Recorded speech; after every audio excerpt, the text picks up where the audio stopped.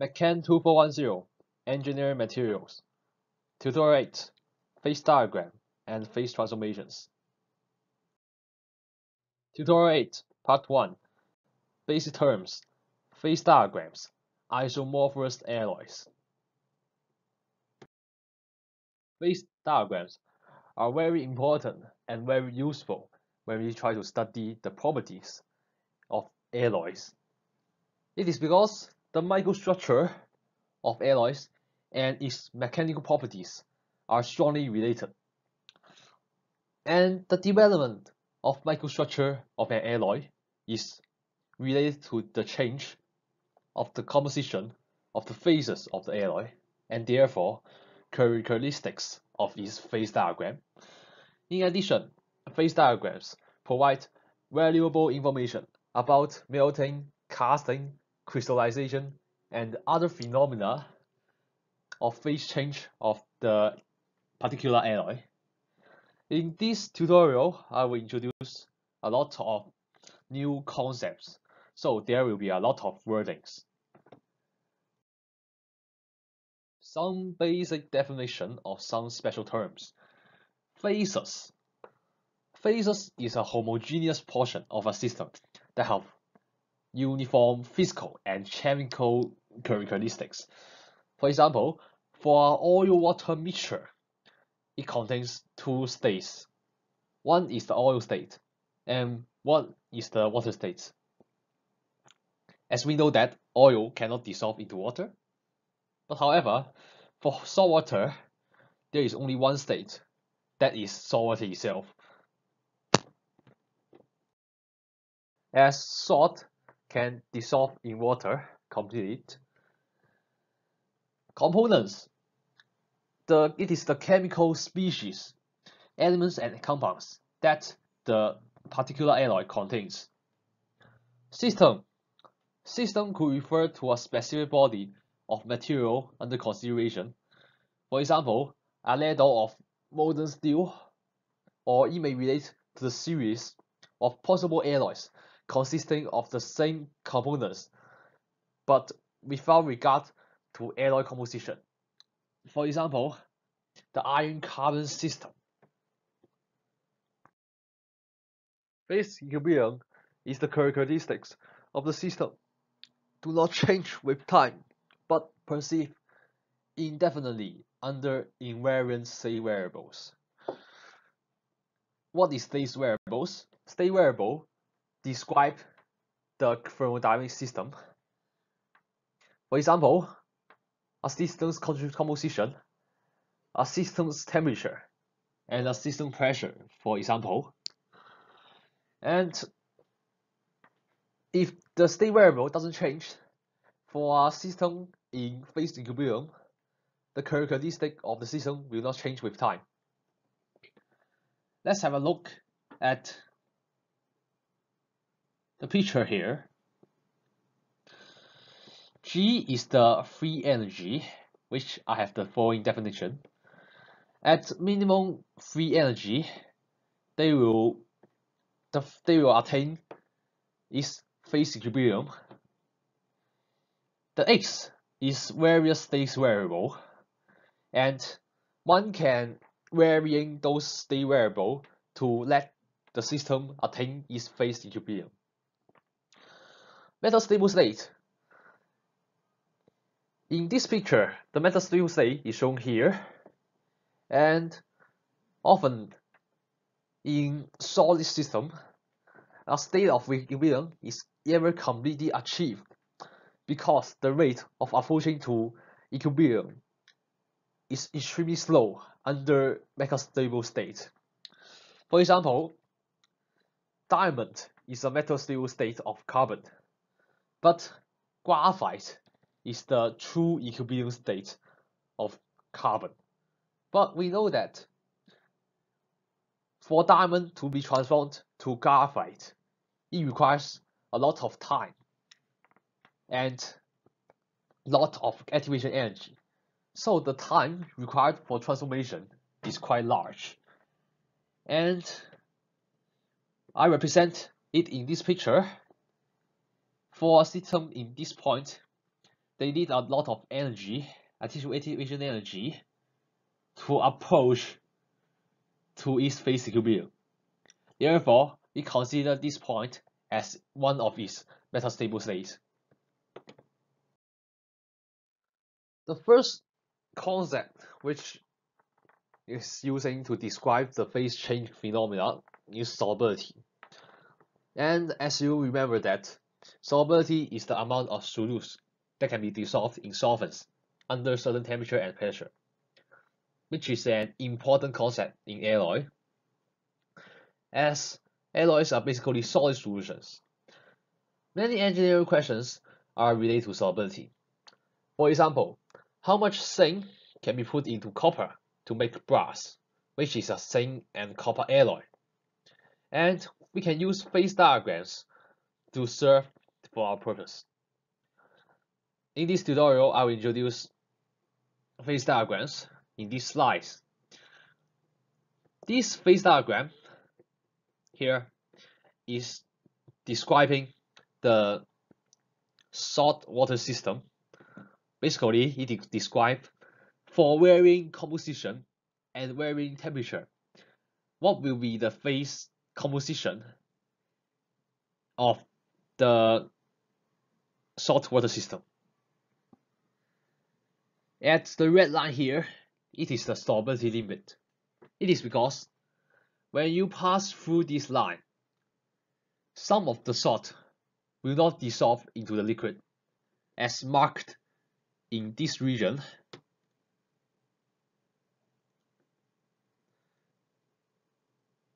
You can see that it contains two components.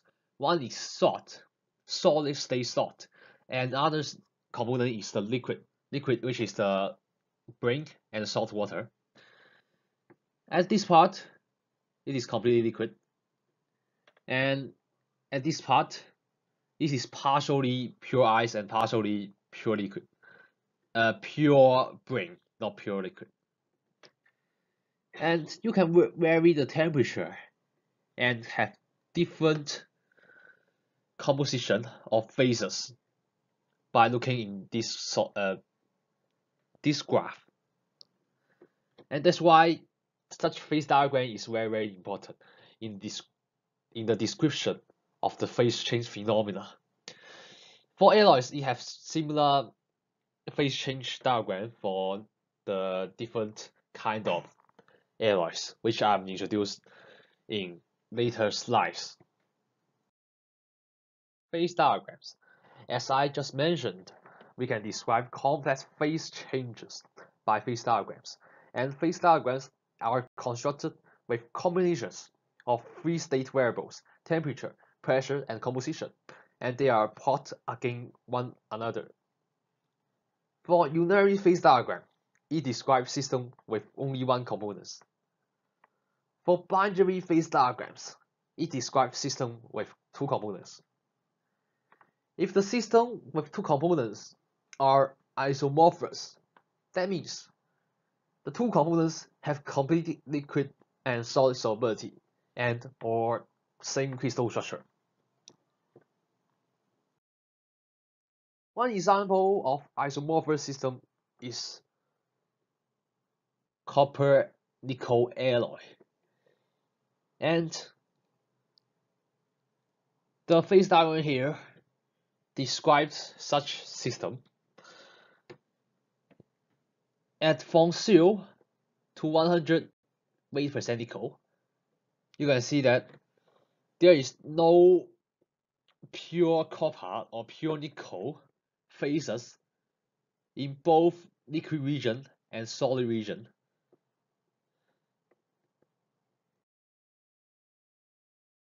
And there are actually many terms, many special terms of phase diagrams. I will use the previous phase diagram, which describes the copper nickel system, to introduce to you. The first thing is the 80% nickel. 80% nickel stands for atomic percent nickel, which is the fraction of number of nickel atom versus number of total atom. Atomic percent nickel is here. Weight percent nickel. Weight percent nickel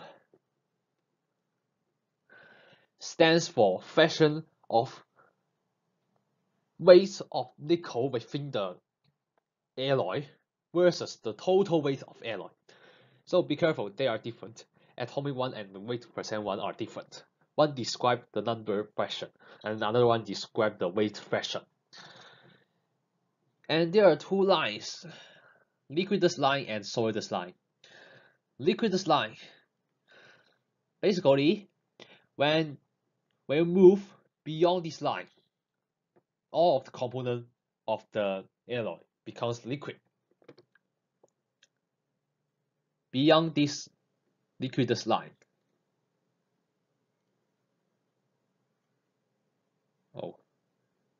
basically this line, my drawing is terrible, but you can see that when you move beyond here, all of them becomes liquid. Nothing here is solid. Solidus line, the line here, my drawing is also terrible, sorry about that. When you move here, the region here are completely solid, and it is denoted by alpha. Alpha stands for the homogeneous solid solution of nickel and copper, and you can see that there is no liquid state in this region, alpha region, and that's what liquidus and solidus lines stand for. Interpretation of phase diagram. Example. Okay, the first thing I would like to discuss is how can we determine the phase present at a specific temperature and composition, etc. And basically, we just need to locate the desired temperature and composition point of the diagram, and just note down the phases with which the corresponding phase field is labeled. For example, I would like to find at 1300 degrees Celsius and at 50% weight percent nickel, phase exists at equilibrium for such copper nickel system. And answer is, we draw two lines here. One indicates the temperature, 1300 degrees Celsius, and one indicates the composition, weight percent nickel. Be careful because he asks weight percent and draws up, and the point where they meet is our desired point, and we can see that it is located at the region which contains two states. L stands for liquid. Alpha is the alpha phase, and from this picture or from this diagram, we know that it must be the homogeneous solid state for this copper nickel system. And why I will need to highlight at equilibrium is because phase diagram do not consider time effects, and it only consider the phase composition of a particular system at the equilibrium state. The time effect of the phase change will be discussed in later parts of this tutorial. Second question is, identify the composition of each phases at a specified point. The first thing is, we still need to identify the phase present at that specified point. And the method I've described in the last slide. For one phase case, at that specified point, that means at that point, the alloy contains only one phases, and that phases must be 100% of that alloy, and that means the chemical composition of the only one phases is similarly equal to the overall chemical composition of the alloy, which is quite trivial and quite straightforward. But for two-phase cases, there is some specified step you need to do to find the composition of each phases at that specified point. The first thing is we need to draw a tie line construct across the two-phase region at the temperature of the alloy. 2. The intersection of the tie line and the phase boundaries on either sides are noted. And third, perpendicular lines are dropped from these intersections to the horizontal composition axis from which the composition of each of the respective phases is read. For example, at temperature 100 degrees Celsius, 50 weight percent nickel, what is composition in weight percent of each phases exists at equilibrium? So let's use the phase diagram. At this phase diagram here, we first find a line or find the point which is located at the alpha phase plus liquid phase region. So therefore, there is two phases present at that specified point, and we want to find the chemical composition of both of each phases. One phase is alpha phase, and another phase is liquid phase. So let's zoom in the picture, and here is the zoomed in picture. The tie line is constructed by drawing a line here. This one is straight line due to my terrible hand drawing skills, and the blue lines marked the region or the point where the tie line intersect with the liquidus line, and we draw a vertical line to find the composition reading. And by the similar way, the yellow line here indicates the solidus line, the intersection between the solidus line and the tie line, and we also find the reading here.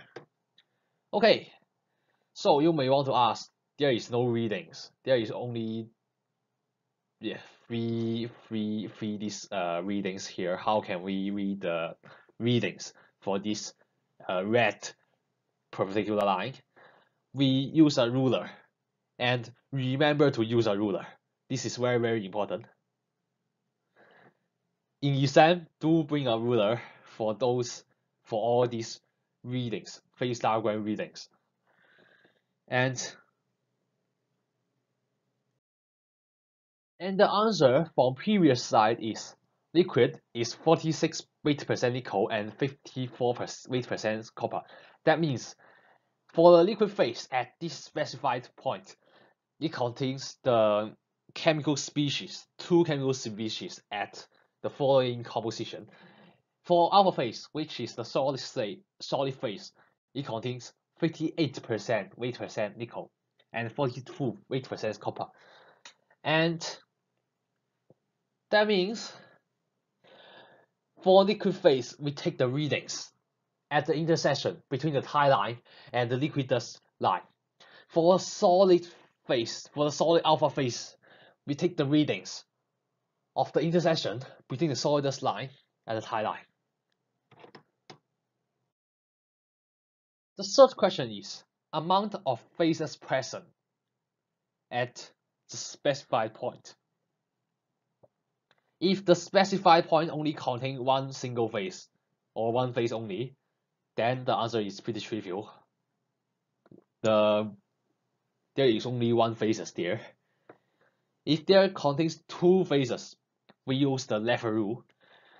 And with similar methods, the first thing we still need to construct a horizontal tie line, which across the two-phase region at the temperature of that oil alloy. The overall alloy composition is located on the tie line. The fraction of one phase is computed by taking the length of tie line from the overall alloy composition to the phase boundary for the other phase and divide by the total tie line length.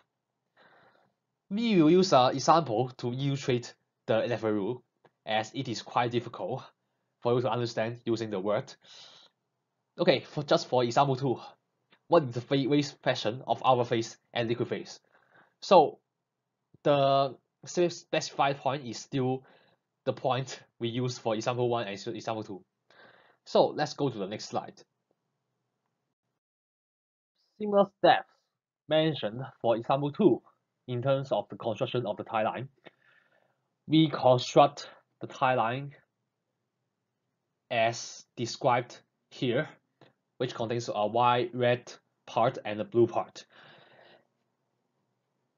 We then, construct two perpendicular lines, which mark the intersections between the liquidus line and the tie line, and between the solidus line and the tie line.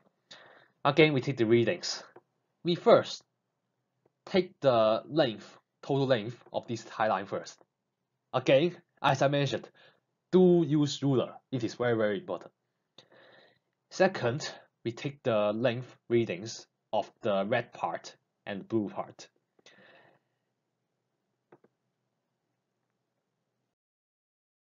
And the lever rule that's specified.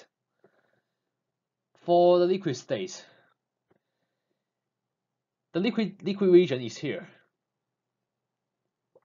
This is a liquid region.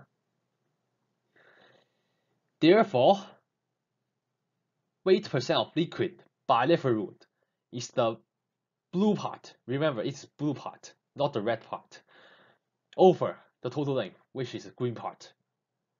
And this is the weight fraction of the liquid state at that position. For alpha phase, and it is the red fraction or the red line length over the green line length, not the blue one, but the red one. It is because the solid alpha phase is at here. It's at the right hand side of this tie line. Therefore, it is not the blue part, but the red part. And the answer is here. And if you want to find the atomic percent of this of example 3, and you just use the atomic percent composition readings, which is at the top upper part of this phase diagram, but this is not shown here. This is only the zoom in part of that phase diagram. And just follow the same procedure and use the same principle of the lever rule, you can still get the answer. And just like I have just mentioned, lever rule can also be used on calculate atomic percent, which counts on the number of atoms for those phases. And just make sure you use the atomic scales on the phase diagram. Microstructure development of isomorphous alloys. Isomorphous alloys, I repeat the definition, which means that two components of that alloys have complete solubility in each other. So there is a weight and grain structure relation when it solidifies at different compositions. Let's say for these two pictures, one describes an isomorphous system with slow rate of cooling, and another thing described isomorphous alloy with fast rate of cooling. For very slow rate of cooling, the growth of the grains is slow, and that means the composition of grains formed at different point in time is uniform. And as shown here,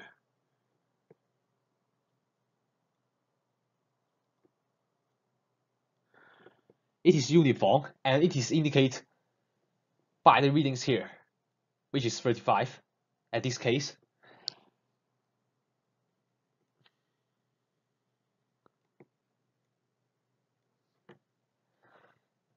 The final solid, entire solid, at any point of this fully solidified solid, they have the same composition of nickel with respect to that, but at liquid state. But however, at fast rates of cooling, it will not form a uniform solid, but it is more likely to be a onion structure with different concentration or different compositions, chemical composition at different points of this solid. It is because, using the lever root argument, we should know that at different points of these solids, some solids, but with, according to this graph here, at this line, there should be some of the alpha phase solid with 46% nickel. How can we know that it is 46% nickel? You draw a line here. We mark 46% nickel. With 46% nickel, we will first solidify based on the lever rule argument. And when we go down with the temperature, let's say here is the line. You draw a line going down here. It is 42% nickel. And using a similar argument, we will form an onion-shaped or a solid with onion-like composition. At different points, they have different chemical composition for a single alloy. And that's why actually the time rate for phase change is also very important when we discuss about the phase change phenomena within an alloy. And for that, we will discuss in later slides. Here, I just use an introduction and how you interpret the phase diagram in these purposes.